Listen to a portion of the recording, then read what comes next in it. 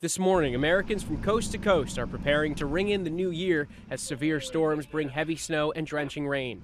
This is crazy. Oh boy.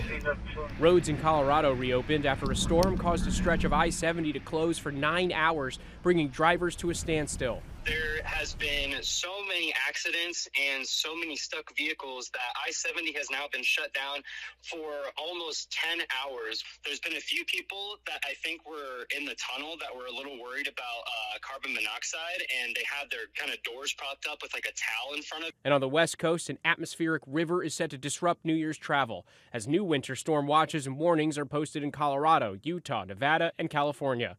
Meanwhile, in blizzard-ravaged western New York, the death toll continues to rise, with 39 deaths now confirmed in the area, and we're learning more about those who lost their lives, including Ladrice Curry, who died after having an asthma attack, the storm slowing rescuers who could not reach her in time. I just want her to know that, I loved her son loved her, the whole family loved her. And this morning, police in the town of Cheektowaga are looking for this man, who they're calling Merry Christmas Jay. Officers want to thank the man after he pulled people from cars and sheltered them in a nearby school. Heroic actions, they say, saved people's lives. Meanwhile, flooding is now the major concern in the Buffalo area.